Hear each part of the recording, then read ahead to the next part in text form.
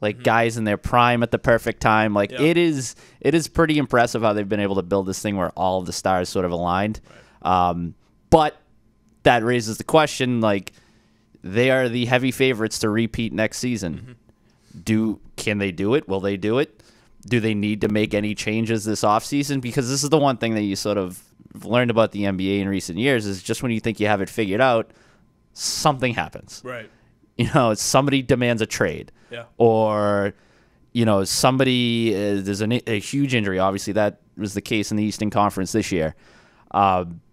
So there's just a lot of variables that a lot of times you cannot foresee that just pop up out of nowhere. But like I said, when you look at it right now, particularly from a betting standpoint, the Celtics are heavy favorites to win the NBA Finals next year. They are plus 300, 3-1 at FanDuel Sportsbook as of this recording.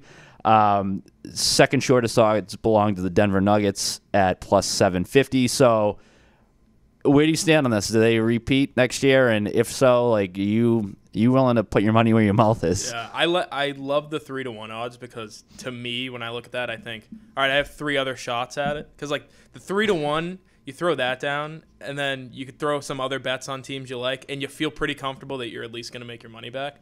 Awful way to bet because you know, the Lakers come out of nowhere and win the championship, and then you're out 4 times the money that you might already be putting in. But I would feel comfortable where if I'm putting money on the Celtics, I would feel comfortable to sprinkle some elsewhere. I wrote down in the Eastern Conference, I think the Bucks are like year 2 of Giannis and Dame.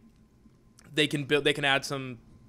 I think they need to add some depth on the bench. And what's up with Chris Middleton? Is he ever going to be able to stay on the court? But talent-wise, that's the only team that can compete with you. Yeah, I think Indiana's a great team, but they mopped the floor with them, and there's no upgrades that are coming to Indiana unless it's through the draft. So I like the Celtics at 310, and then you start looking at, like, Minnesota has a really good number. What's that, 10-1? FanDuel, they are plus 850. 850, okay. So and then 750, like you said, for Denver. So those 3 teams right there, you feel confident that you can make a little bit of money on those 3. Yeah, I think with the Celtics, if you want them or if you feel like they're going to repeat, the play is probably to maybe wait a little bit in the hopes that somebody else sort of beefs up, particularly in the Eastern Conference. Like, a team I'm looking at is the Sixers, where they're sitting at 12-1 right now. They've got some money to spend. You know, I think the breakout you saw from Tyrese Maxey to go along with Embiid, if he can stay healthy, obviously. But, like, that's a team that looks like they're nearing sort of inflection point. Like, this is a crucial offseason for them. If they go out and they bring in, hell, they could bring in LeBron James. Right. Or Paul George, another guy who that's the name that's splashy, you know, like way, yeah. I think if you see a move like that from a team like the Sixers, their odds are going to drop a little bit, and there might be that sort of, you know, the other side of that coin is that the Celtics odds will, you know, be indirectly impacted by that or directly impacted. So, like, I don't think it's going to change a ton. Like, maybe you get the Celtics at 4-1 versus 3-1, but right. Still, I mean, it's still a little extra value for you to wait. Whereas right now, fresh off the title, not sure you're getting them at a good price point here. Making a bet before August is just a fool's game because the numbers jump so much. The recency bias is very real now. The other way to maybe play it is that, you know, you take the Celtics at 3-1 or whatever they end up settling on before the regular season, and then parlaying that with something else. Right. This is a similar conversation that me and Mike had last week, I think it was. I don't know, they all blend together at this point, but I think it was last week about Scottie Scheffler and him going into all these PGA tournaments is like the overwhelming favorite. I think he was about 3-1 or plus 350 going in the U.S. Open, and then obviously barely makes the cut, naturally. But we were kicking around like, okay, if you do like Scheffler, maybe you pair that with something else. I did see a tweet earlier that somebody had the Celtics to win this past championship and parlayed it with a Cole Kmet anytime touchdown versus the Washington Commanders back in October. Right. So I'm not sure I'd want to tie up all of my money on a futures bet like that. But hey, those are the options you have when you're in the betting game. I kind of like the idea because me and Mike have actually had this conversation too where we hate futures bets because it sits in your slip. and you look at your open bets and you're like, I made this bet 4 months ago, and then most of the time you know it's not going to hit. Oh yeah, like especially like individual awards and stuff. Like I got a few. My Jason Tatum MVP thing was staring me in the face for months, and I did not enjoy it. It wasn't fun. The worst is like when you zero in on like an individual award. The player's having a really strong year, and so you're like, I had a good read on that, but he's not quite at the point where you can turn that into a profit. Like I'm kind of there with like I got an AL Cy Young ticket on Carlos Rodon. Okay. And he's having a pretty good year, but he's not quite in Cy Young territory. And I stare at that in my account every so often. It's brutal. Like, so at least what do I do with this? If you throw the Cole Kmet touchdown on there and then he doesn't score, it's like, whatever. It's out. Yep. And then he scores, and then you sit there. I think that's brutal. But I don't hate that idea. And I do think, while we're on the topic of the NBA, with MVP odds, I personally feel I have a much better read on that than the finals, because anything can happen team-wise. Obviously, free agency hasn't even opened up yet. But individual players, with the way that particular award is voted on, it's a popularity contest. Yep.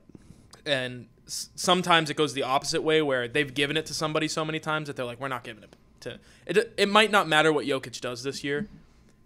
He's going to need to break records to get a fourth MVP in 5 years. It's just not the way they operate. Well, so he is the favorite right now. Yeah. Plus 340 at FanDuel Sportsbook, followed by Luka Doncic at plus 380. Giannis sitting there at plus 550. Anybody stand out to you from that standpoint, just either up top or even looking down the board if you want to get a little frisky? I think you can move down, because I wrote down Jason Tatum at 19-1, by the way. You fell into that trap. I've been burned by the Jason Tatum MVP ticket. I don't think Jokic, Embiid, or Giannis, I don't think they're itching to give those guys another MVP. They've made up the last, 6? Those three players. So I really like Anthony Edwards at DraftKings is 12-1. I think you're just falling right back. I think you're falling into the Tatum trap, but just with a different guy. But this is, I look at the list. Doncic is he's the favorite to me. That's the guy who I think is going to win the MVP. And like I did earlier with the throwing it on multiple things, just trying to make a little bit of money, it's dumb. But if you do it, like you acknowledge that. Yeah, I'm going to acknowledge when I'm being an idiot. But with Doncic plus 370, and then you pick another guy just to back yourself a little bit, maybe get better value than the Doncic pick. Doncic and Anthony Edwards. Doncic 370 at DraftKings. Anthony Edwards 12-1 at DraftKings. I think if I had to bet right now, it's one of those two guys. So why not throw money on both and make a few dollars? Just to add a little Celtics context, like I said, Jason Tatum 19-1. If you want to go way down the board, you got Jaylen Brown at 140-1. Jesus. Not a bet I would advise you to make, but nevertheless, it is there from a Celtics standpoint. I mean, he's winning MVP awards all over the place. It's true. Yeah, he's on a run here. And that would be the next one, right? So they don't have first half MVP. So yeah, you might as well take a stab at it. Yes, yeah, I wouldn't mind leaning towards somebody like Giannis or Embiid. Just sort of them coming back, staying healthy, and reminding you just how good they are. I think that there's Giannis to me it plus 550, and who knows, that number could fluctuate a little bit like that. Yeah, I might take a whack at that. As far as I think once you get past that top portion of the board, it's really tough to identify somebody. Really, you're going to see somebody come out of nowhere and win NBA MVP.